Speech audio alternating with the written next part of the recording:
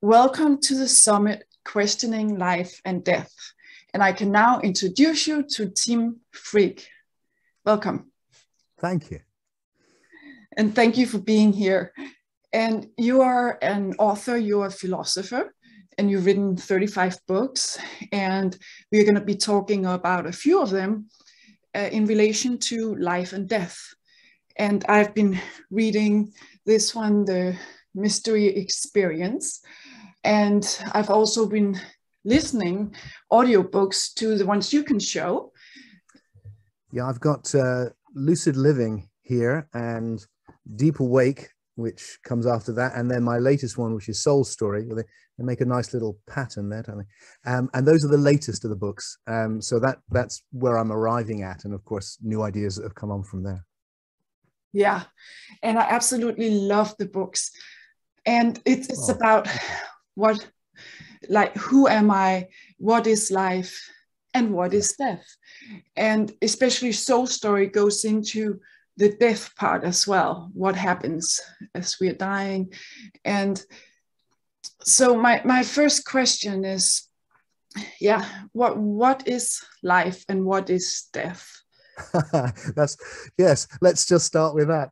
I love that question. I spend most of my time, Susan, just asking that question. I've spent all day today asking that question, because it amazes me we can get through life without asking it. Because every morning I wake up and there's this enormous mystery that I exist and I'm with my wife, or I'm doing this, whatever I can think, just that. What's that? And then we're heading to death. What's that? So, yeah, obviously it's a very, very big question. But let me come at it this way, based on Soul Story. I think what we can see is that whatever this is, it's a process. It's not a thing, it's a process. And it's a constant flow of change, which we call time. And as far as we know right now, that process has been evolving for 14 billion years, roughly. And it's gone from the simplest forms you can imagine, even before matter. I mean, if you go back to what fascinates me about quantum physics is that it's information. You go right down, and it's not even things. It's probability patterns, whatever they are, which will become matter, which will develop this incredible universe we're in. And then on our little planet, at least here, you get 4 billion years ago, life. And then from life, this other huge jump to the psyche. The psyche is the Greek word. It means soul. It's the same word. One's from a Germanic root, one's from a Greek root.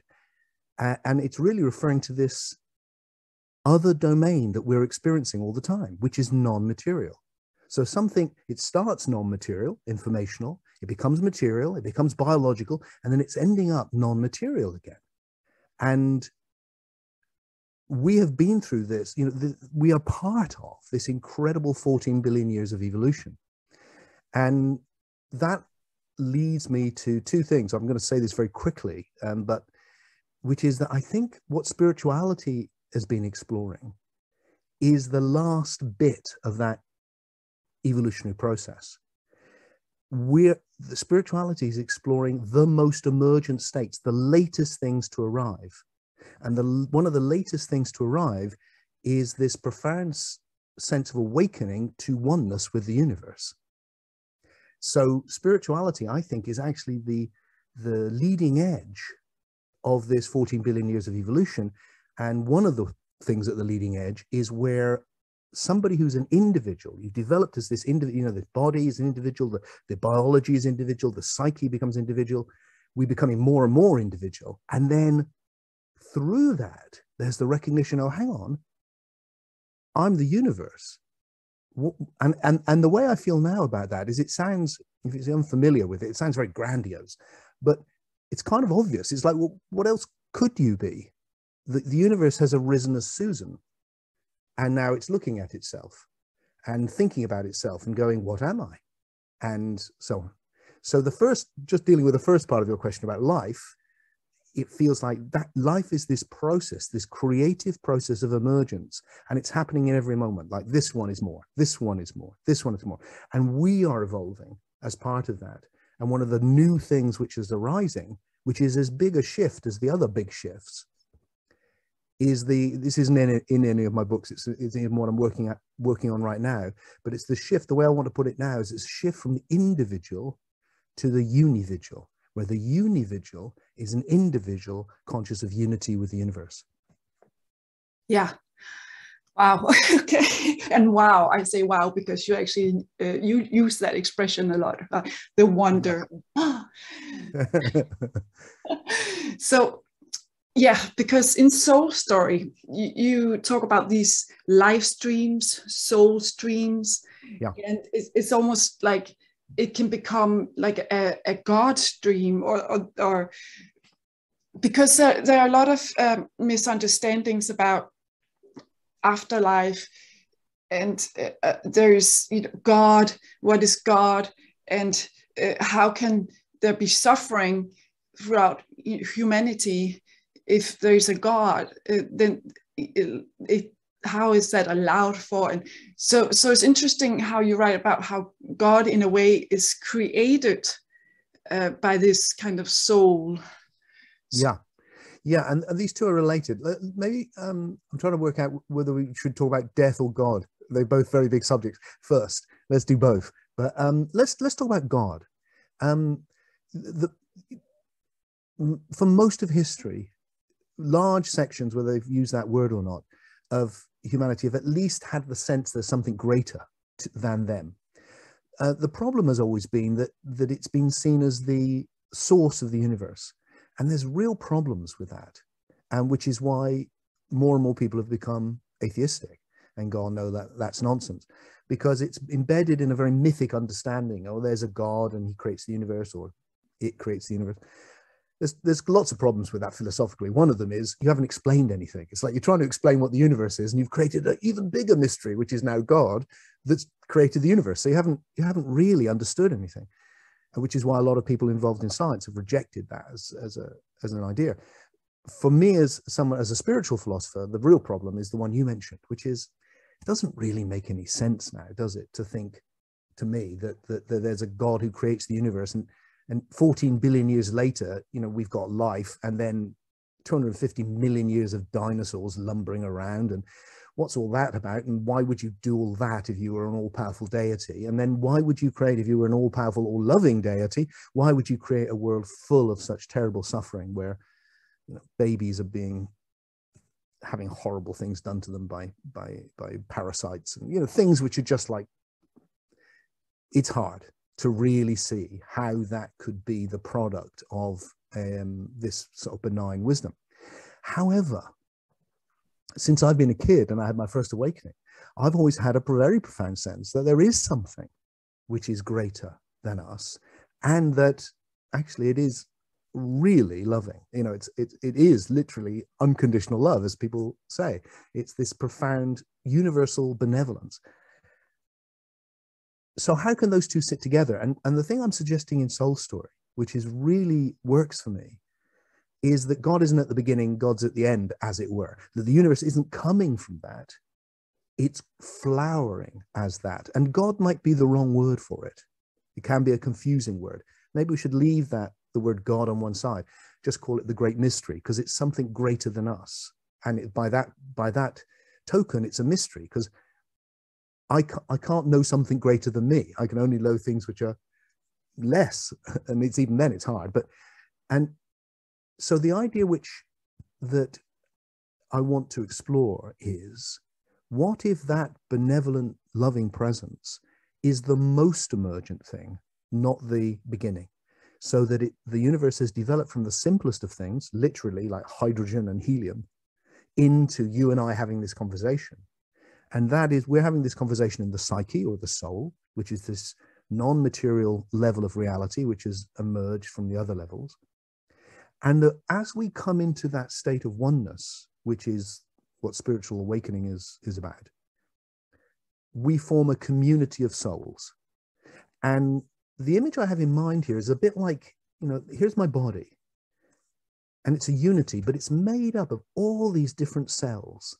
It's a community of cells, and each cell is independent and doing its own thing, but it all works together to create something more than each cell. And each cell, this cell here has no idea what it's like to be Tim. And that it's a bit like that with the thing which is greater than us, that we come into this communion of souls, and that God itself is evolving, emergent. It's arisen from this process. And we get to know, I don't know what it's like to be God, obviously, but what I do know is what it's like to commune in God, because that's this immense love, this profound oneness, and this huge love and benevolence. So my suggestion for people to try out is, don't put God at the beginning. Because there answers nothing. You get a God who's a monster because he's created suffering, or stupid because he's like, the universe is so haphazard. But what if it's not that way around? What if it's the whole universe is flowering into the most emergent thing possible, which is the universe conscious of itself as one. And we get to play a part in that emergence. Yeah. Yeah. And it completely makes sense. And yet it could be a story, right? Like we can never know the whole truth. Like we can try, but it's like, yeah, it's the mystery, right? It's the mystery. What is life and death? It'll just always be a mystery. We have to keep that mystery. You're absolutely right. What we can do is never forget how profoundly mysterious it is. That's my book, The Mystery Experience, is about, as you know. It's like, it's the mystery. Feel the mystery, know the mystery, and then let's come up with the best story we can. So we can take all of the wisdom and knowledge that our ancestors have given us and take it on. Why? Because everything's evolving. So we now know far more than they did. We can think in new terms because of them. So let's work out the most plausible story we can, and then pass that on to the next generation, who will hopefully improve it and realize where we were wrong. But we can do that. And that's why I feel like spirituality has fallen behind, because it gets stuck in the past. It wants to keep the tradition. Why science has moved on so far is it's broken free of that, and it's gone, no, let's think in new ways. Let's think in new ways. Ironically, now science needs to think in a new way as well, because it's cut itself off from the most emergent levels of existence, the psyche, all the spiritual aspects, which for some people involved in science, not all, but some, is a kind of a woo-woo. Whereas I want to go, no, this is actually very, very real. And if you pay attention to it and you think clearly, you won't want to dismiss this. And if we do, maybe there's one story which can unite all of our understanding, scientific, spiritual, all the rest of it. And that one story is, what is this? You started off with, what is this? This is the realization of potentiality on ever more emergent levels. That's what it is. It's this continual process where something new arises based on what's been before, and something new, and something new. And because it's based on what's been before, it's more emergent, it's greater in some way. And all of that is the one in relationship with itself. Because what else could it be? So here we are, you and I, we're the one. I'm the one arising as Tim in relationship to the whole. You're the one as Susan, arising in relationship with the whole. And then we meet. And then it's like, we're Tim and Susan for sure. But also look a bit deeper, and it's like the whole universe is there, because that's what we've arisen from. And that's what we're recognizing. And that's what spirituality, that's the best of spirituality. Yeah. Yeah. So we are the one that is called many things, God, Spirit, Brahman, but we are that.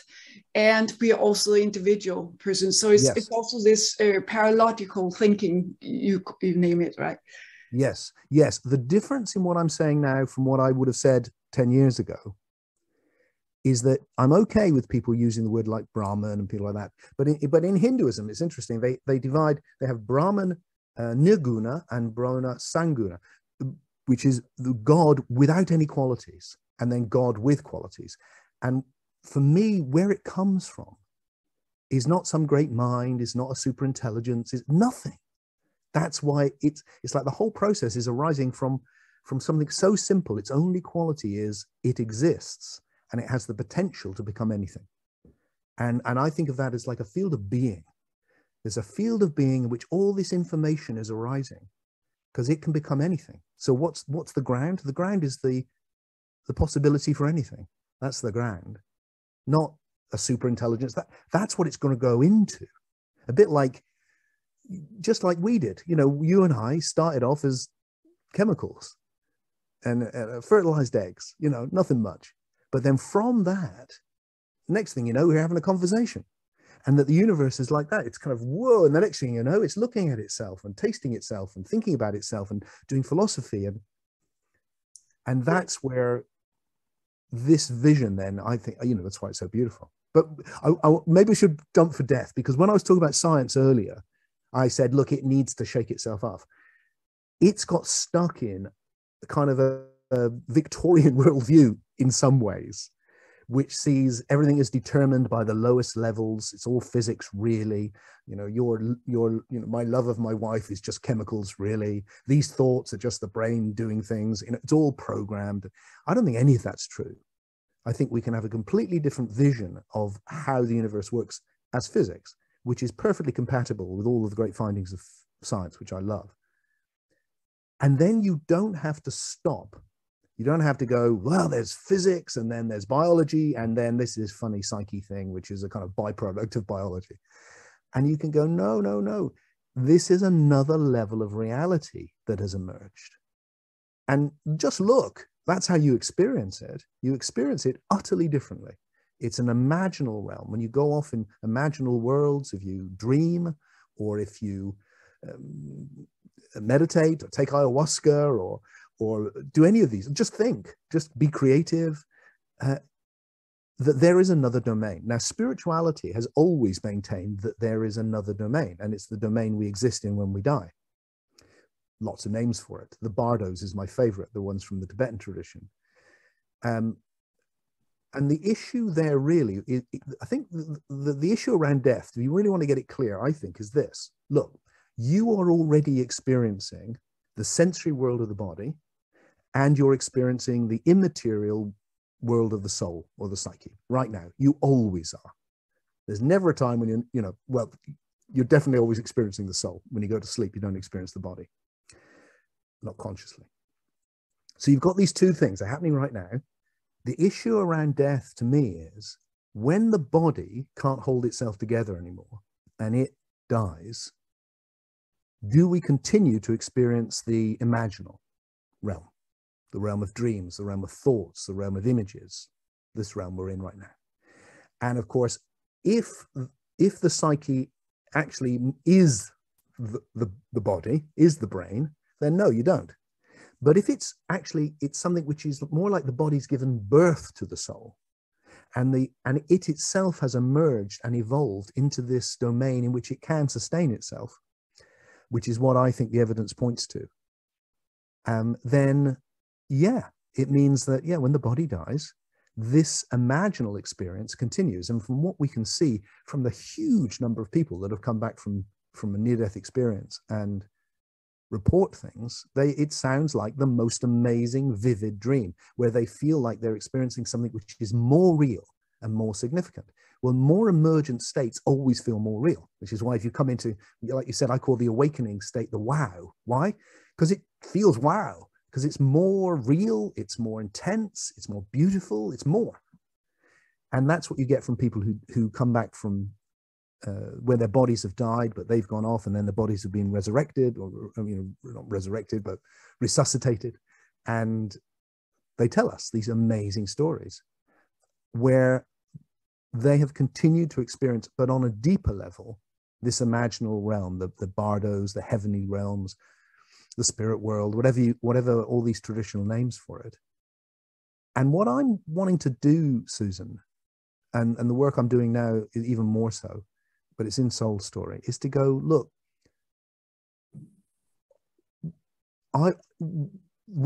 there's a way of understanding this rationally, which doesn't diminish the spiritual insight, but links it to all of the insights from science of an evolving universe. So the difference for me is, when I was young, and I would have said, oh, the soul exists and it's fallen into the body and it goes back home. And this is a kind of a mistake. We've fallen into this place. It's an illusion, and which is traditional spiritual thought. Now I would say, no illusion, no mistake. It's evolved, and the immortal soul has evolved as well. It is a product of this 14 billion years of evolution. And when we come into one of the experiences often mentioned in the near-death experience is an encounter or an immersion in what's described as a love light, and is often interpreted as God. And I think when we do go into that light, it's where we commune in the communion of souls, which is giving, so that we are coming into God and playing a part in creating God through this process of life and death, life and death, life and death. Yeah. And that light, you could say, is a consciousness of being, the source essence. And it's just that, you could say. Whereas now the human consciousness is the human world and whatever humans perceive as a reality. And when you die and there's this bardo state, it's the imaginal realm, and it's all mental, you could say, a mental continuum. And then the light is, maybe there's none of those. Maybe the mental continuum is gone. There's no form at all. I don't know. It's just light, and it's as pure or very subtle form of consciousness as the one. I had an experience on, well, it was Remembrance Day. We have a Remembrance Day every year in November in the UK. And it was, I remember it because it was on Remembrance Day in 2019, where I was catapulted, not through death, in a way that I've never remotely experienced before, into that light.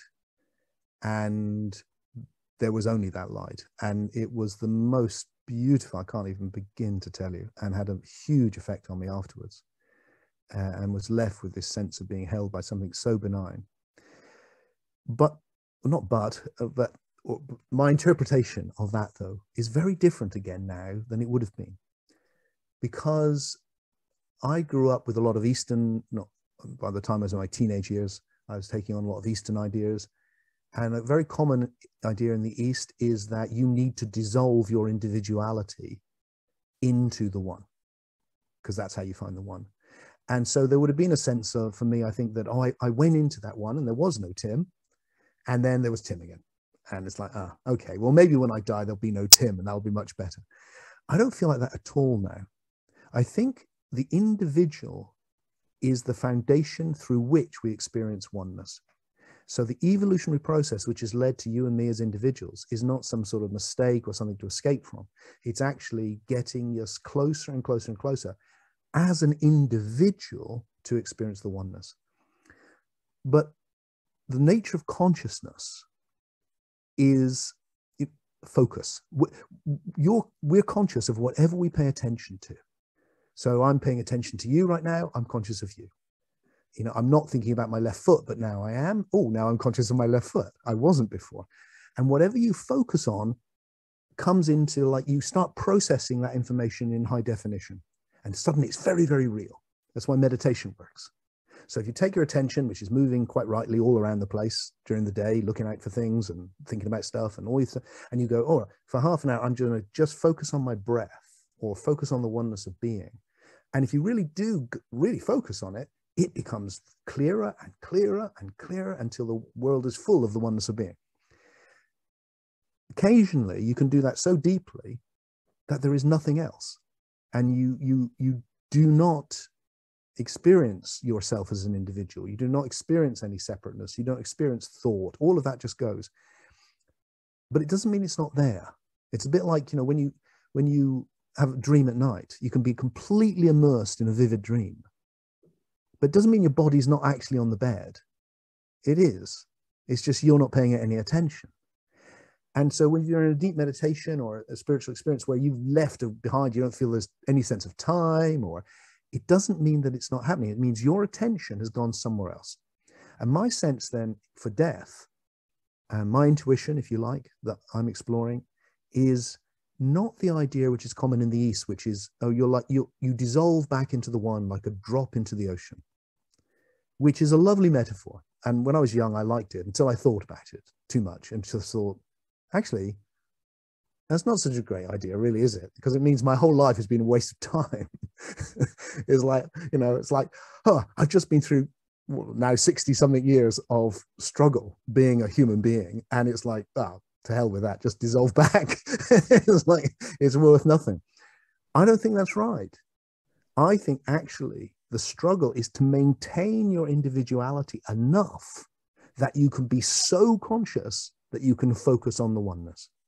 So that as we go into the oneness of God, it's not about dissolving our individuality. That's the foundation. It's about learning to focus, or allowing it to happen. Sometimes it just happens of itself. That we can immerse our attention in that oneness, and we don't have to be conscious of all the other stuff, but it will be there and we can come back to it. And when I came back after that experience this time as an old man, unlike previously, there wasn't like, oh, Tim's back. It was like, oh yeah, here's Tim. And this cares about Tim. Really does. It cares about Tim. It cares about Susan. It really totally benign. It's not there going, dissolve, damn you. It's going, no, grow, become more, keep evolving, but now evolve with this experience of oneness as well. Yeah. And that's also in your book, Deep Awake, you're also going to that kind of focusing on the oneness we are, and so that you can actually experience it for yourself in the human body. It's not like we have to die or go to the light to experience. We are already it. It's just maybe a matter of focusing or paying attention to it. Or, but even if we don't do that, we're still it. We can't escape it, right? Well, the universe is a one. It's a one thing. It's a universe. Everything is just one. It is. But actually, the most interesting thing is that it's also many, and it's all of these different perspectives on itself. So it feels to me like, look, we're here, we're alive, we're having this incredible experience. It involves a lot of struggle and suffering, but it's also very, very beautiful. And I've been lucky enough to know that that we can experience more emergent states, things that gets called awakening, like you said in Deep Awake, I call it Deep Awake, or the wow.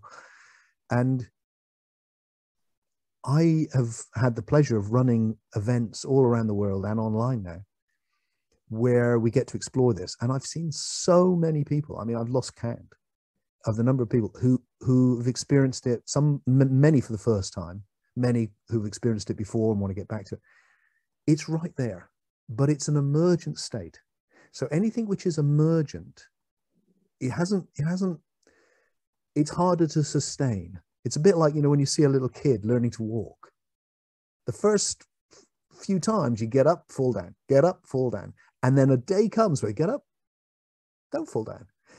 Now, they probably still will fall down, but it'll take longer. I still fall down, and I've been walking for a long time. But and it's the same with this. It's like you build up enough, what I call passivity. You build up enough of the past. You've done it so much in the past that you can sustain it. So we are, I think, evolving into these more emergent states. And I want to really give spirituality a makeover so that it's ready to play the role it needs to play in taking us into this, in helping us support us becoming not just individuals, but unividuals. That's what I'd like to see. Yeah. And also living lucid, or lucid living. And so can you speak a little bit about that? Well, Lucid Living is an interesting book because it was my attempt. It's quite an old book now. It's come into 3 different editions. And it was my attempt. I was really proud of it. It's one of my favorite books, really, to capture the traditional view of awakening. And as such, it's still, I think, a really powerful book. And I'm so touched that so many people love it.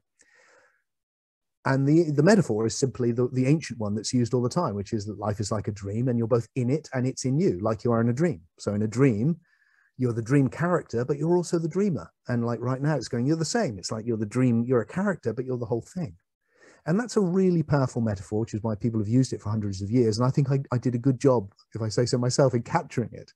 The only problem, Susan, is I now disagree with it. So one of the things about evolving is that you need to question all your own ideas all the time. So I spend a lot of time questioning my own ideas. So especially recently, I've had to come out numbers of times and go, do you know what? I was wrong about that. There's a better way of thinking about this. And it's hard because you've invested so much in the past that it feels like, oh, but actually it's a really good thing to do. So there's elements of lucid living. There's videos now I've made on the internet. People can check them out where I've gone, this is why I think there's something in it, but I was also wrong about stuff. And my later work, like Deep Awake and especially into Soul Story and what I'm working on right now, can take it further. It's a new, that was a statement, I think, of a 21st century version of the traditional spiritual awakening. And now I want to provide, I think, a radically new understanding, which incorporates the evolutionary picture we have from science. Yeah. Yeah, because sometimes in non-duality, for example, it's like, okay, there's no free will, there's no choice, there's just what is, and it's whole and complete as it is, and it's beautiful. And but it does feel like I do have a choice. I do have some free will. And so it can be a little frustrating sometimes to, wow, it's just all happening. And so the whole in Soul Story, when you also talk about the potential and how it's like the live streams and soul streams and how they actually it is complementary to both. Again, a paradox where, well, it all is as it is, and it's the one that's manifesting or appearing like this.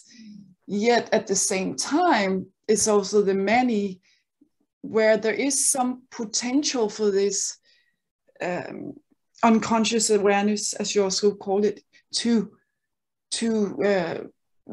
flower in that individual and in the way the many appears. Yeah. So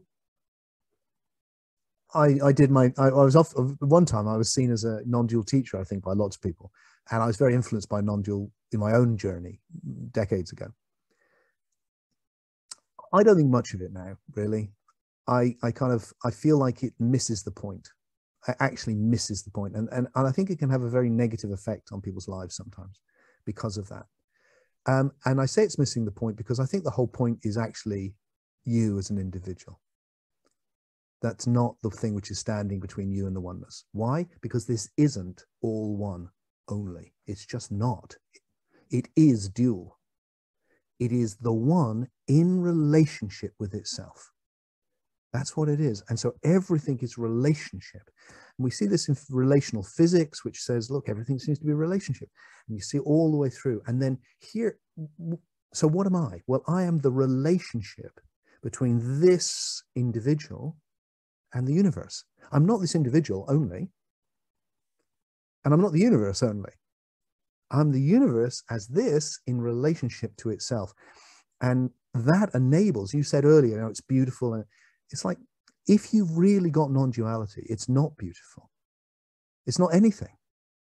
There's no qualities, because every quality arises through relationship. Even consciousness itself, everything is relationship. So if you reduce it to the non-dual, just being, you get nothing. So that nothing has become everything. And it's not an illusion. I'm not of the not anymore anyway. I'm not of the it's all gone terribly wrong school. I think it's all going pretty right.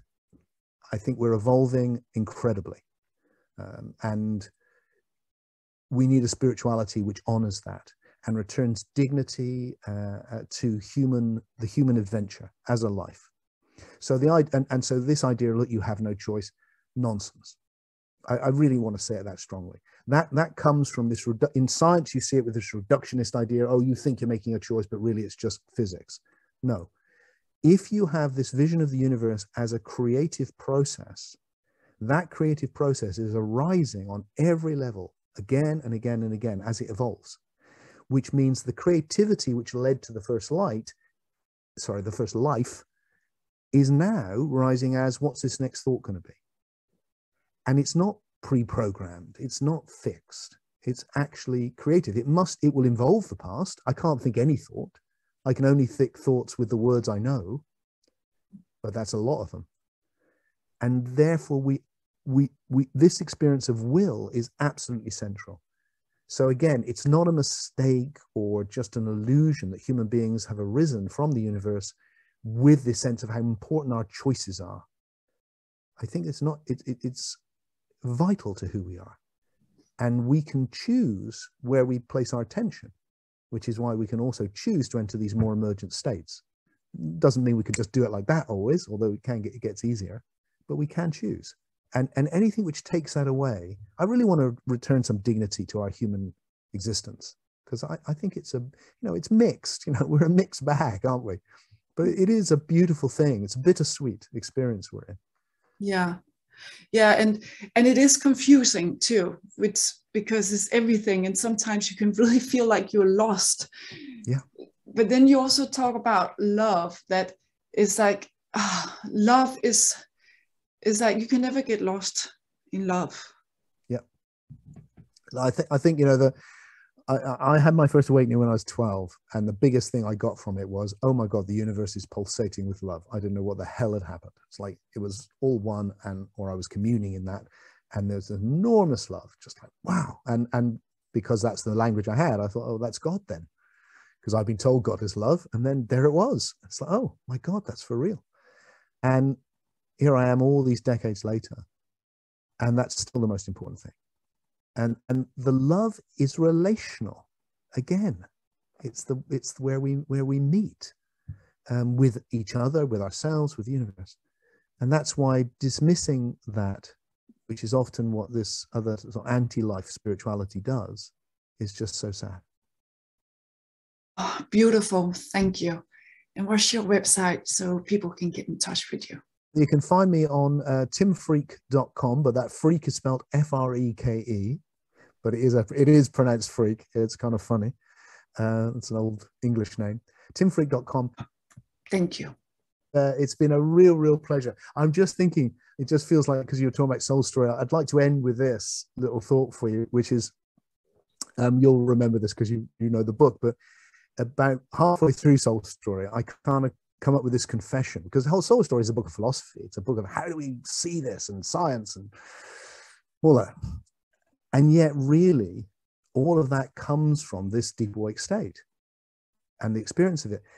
And when that arises, what arises in me, as I think it does for a lot of people, is so naive, it's almost childlike. And so really it's about trying to give some intellectual gravitas to something which is so childlike. And the line, I think I put it in Soul Story, which felt like a nice way of rounding up the whole of our discussion, because it kind of captures all of it, was the day I thought, how there's this feeling of knowing something, but what is it? How would I even begin to say it? And the words that formed in my mind at that time was, life is good, despite everything, but despite everything, life is good, death is safe, and what really matters is love. So that's the essence of it, I think, for me. Life is good, death is safe, and what really matters is love. Oh, beautiful. Thank you. Yeah.